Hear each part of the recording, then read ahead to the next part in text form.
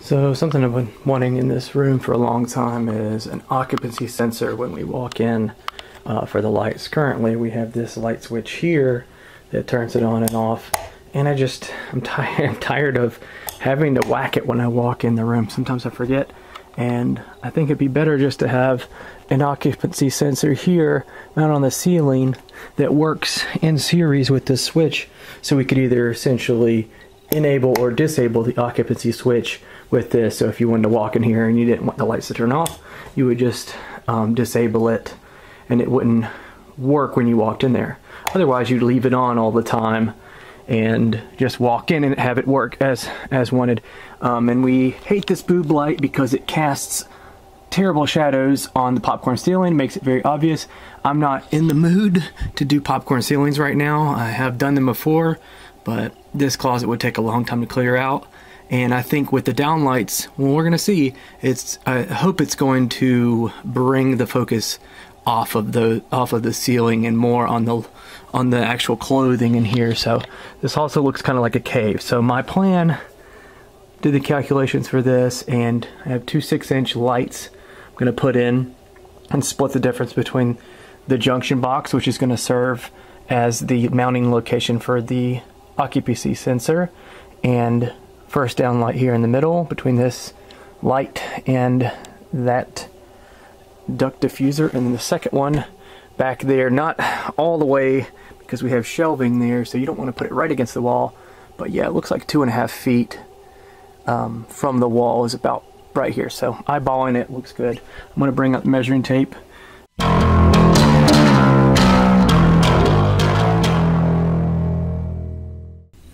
So what we got is the enerlites 360 PIR line voltage occupancy ceiling sensor.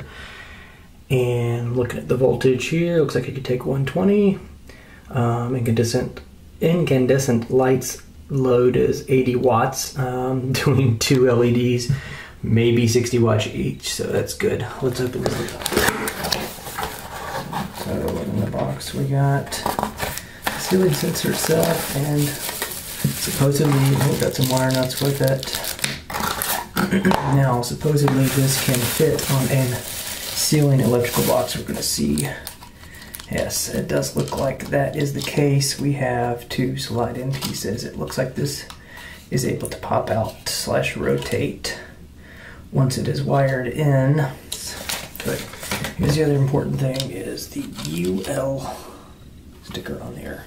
Is take a screwdriver, a flat blade screwdriver, and fit it into that little tab right there. And you wiggle back and forth and it pops out.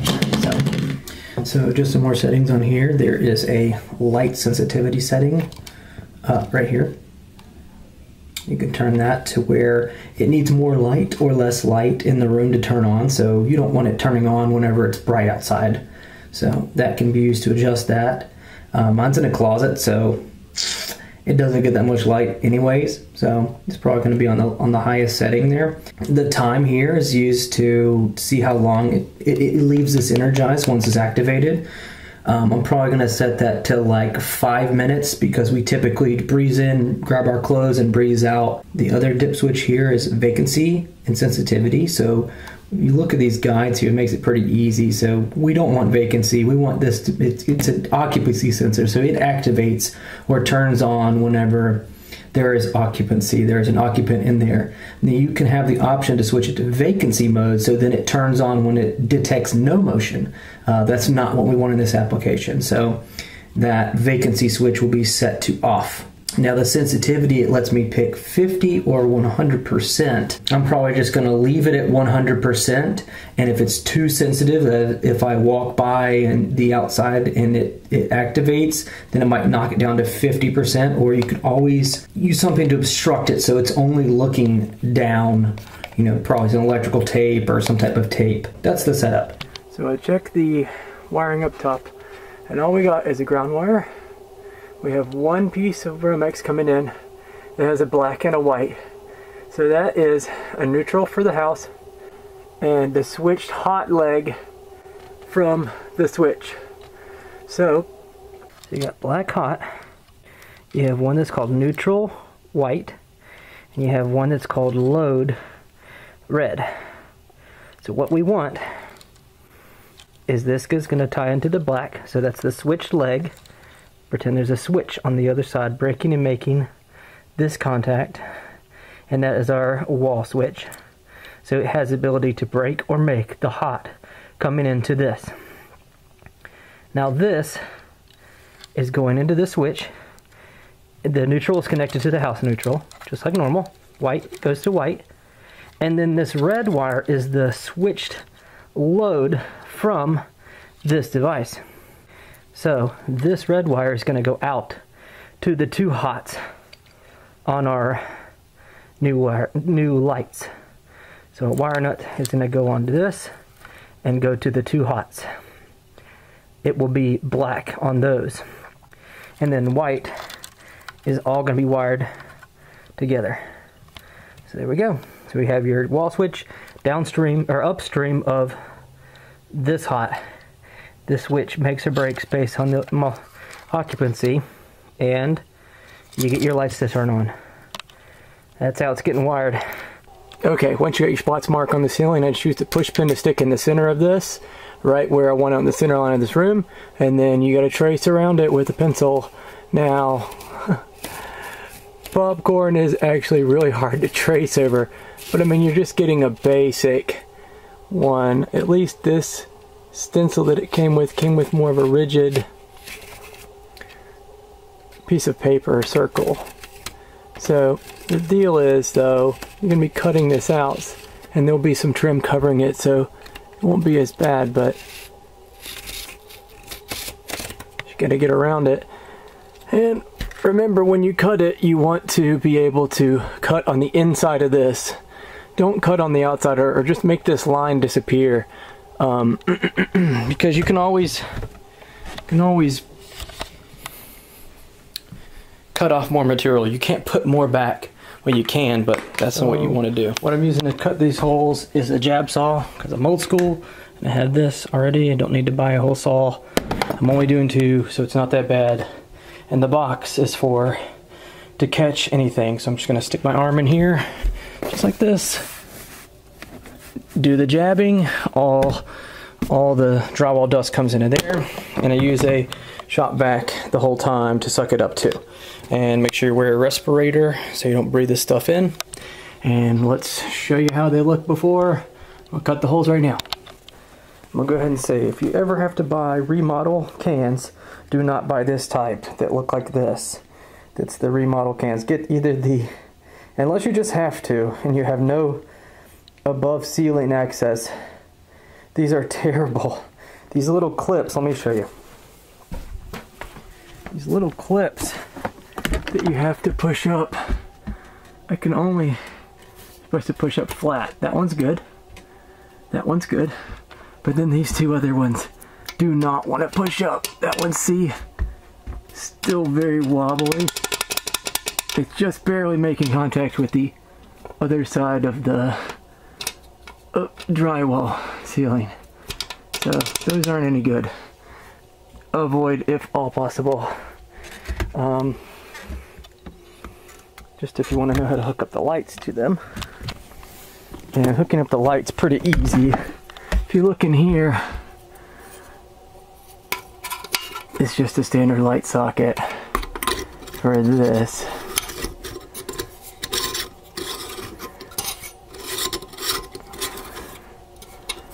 It's pretty easy. And that connects to the light here. And I'll show you before I put it up there. You see these little clips? Squeeze them together. You fit one on each side.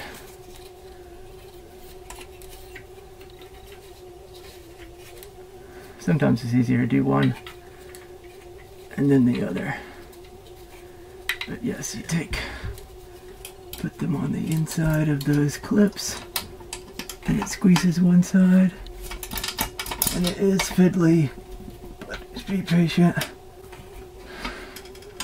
And once it's in there, make sure your gasket's in the right spot, and you just slide it up. And it springs.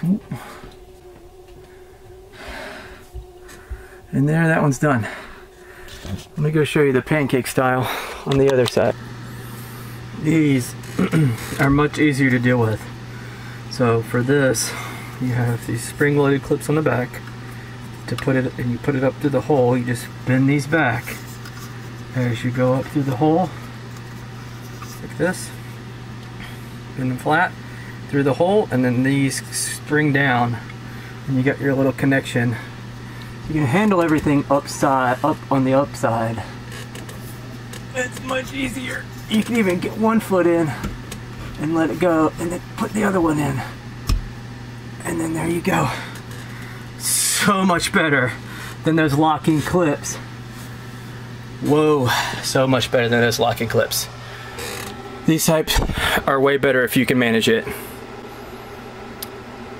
Might even be better to even if you didn't have attic access, I think it would be the best to get these anyways.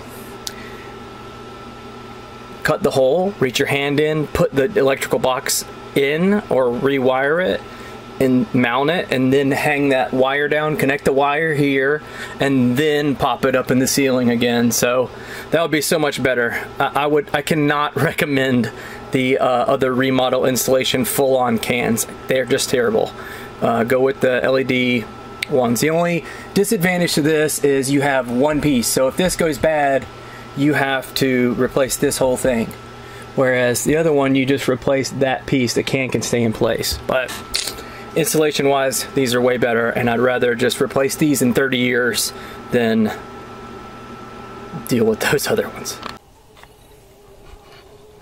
Got the second light in here, and I just want to show you something. I went and turned off the power to what was labeled the master bathroom and master closet switch, and this did not turn off. So always verify that you've turned off the power.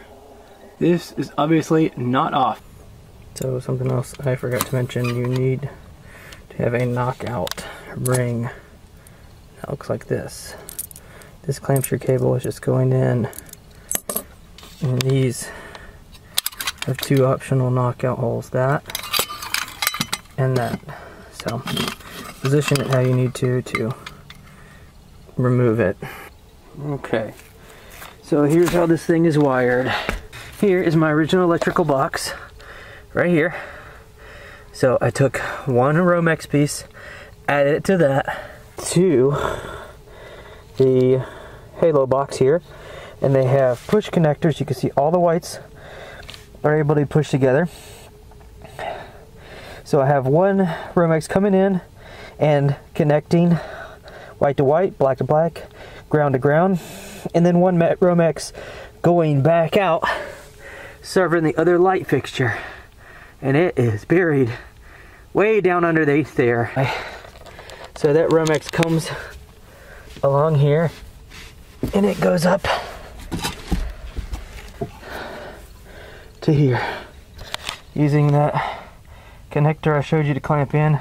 I'm not gonna be able to get you in that box, but it's very simple. The black goes to black, white goes to white, and the green goes to green on this one. And I just use the wire nuts on that. You might notice one more thing. So I also covered this thing with aluminum tape, because whoever cut this hole was terrible, and there was tons of air gaps. So think about that when you're doing it. A couple other things, Romex staples, make sure you put those in there. Don't screw them up like I do, or you need to double them up.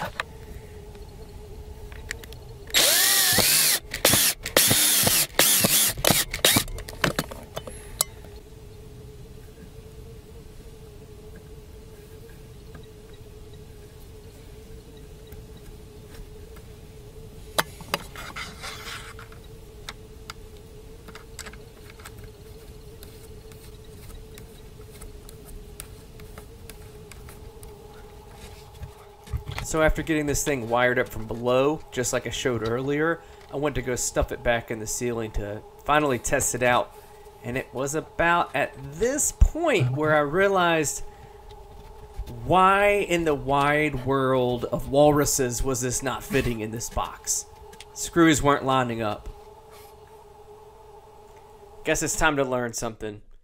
Here's a newer model ceiling box, and as you can see, there's 4 screws, which represent 2 different widths of screw spacing that you can have. Now that's 2 3/4 on the skinny side and 3.5 on the wide side. And my house is a 90s kid, so it only had 1 size screws, and that size is not compatible with the occupancy sensor I had. So long story short, learn from my mistake. Normally you'd use a cross strap like you see here if you were going to put a light fixture up, but because this occupancy sensor sits inside the box, that's not an option here. That cross strap will get in the way. So solution, go back to the store, buy a regular octagonal box or a round ceiling box like you saw in this picture here, and redo the whole thing. So that's what I did. Here's me just getting all the wiring out of there, removing the 2 screws, and those 2 screws allowed this little clamp to just pop right off, no problem. Next step was removing the box. It pulled out pretty easily. So mounted this boy up here. I just used some self-tapping screws to screw through this thing to reuse it. And 1 big one here just to make sure this thing held on. Oh, here it is after all the stuff has been stuffed back in the box. Got my new electrical box, and I should have pulled the knock out first and fed the wires through before mounting it, but you live, you learn. Here is the setup from below again, just like before. And since this thing didn't sit exactly flush, so it's not my favorite, so I'm gonna have to get some screws that come down further if possible to hook that thing on there. The other thing that I had to figure out is, since this hole is cut so badly and there's some tear out here, I need something to cover up this. So I took an old smoke alarm, and this is the thing that sits up on the ceiling that hooks in with the smoke alarm and screws into the box. And I cut out pretty poorly a ring with a Dremel tool, and it's roughly the same size as this guy, so, and it fits in there. I got all my wires stuffed in there, and it kind of just snaps in place. So that's going to give me a little bit more space as I screw this thing into the ceiling around to cover up that ring. And this just sits flush with the ceiling and goes up into the electrical box with this little lip here. Ended up working all right. It actually finally got sucked up there, and I'm pretty happy with how it looks. Let's go turn on some power. Now, as you could probably tell by the light in the room here, the lights do actually work. This is me putting the last finishing touch on this occupancy sensor, just a little cover to cover up the controls. And the light is extremely bright. It lightens up our closet pretty well. And the occupancy sensor works as intended. Here's me turning it off. You can see it's in series, so I can disable that light if I need to. Now, when I turn it back on, it takes about 30 seconds before it goes to occupancy mode. I'm not sure why that is, but oh wait, there it turned off. So one of the problems we were having was when I walked right past it, it was turning on. So I ended up using this little fix. Here's the light turning on. I'm only a couple steps in, and that's due to the fact that you can see right here, put a little sliver of tape on there to kind of block that entry so I don't set it off while walking past. Overall, I'm very happy with how this project turned out. I love being able to walk in the room without having to whack the switch, and it turns off after 5 minutes after I leave. And as you can tell from the pictures, it very much brightens up the space. Some might even say it's a little too visible in there, but oh well. And it got the focus off that popcorn ceiling I so very much hated. If you feel like you can do this, I'd like you to try it too. Give me a comment if you have any questions, or a like if you enjoyed it. Until next time, get out there and do stuff.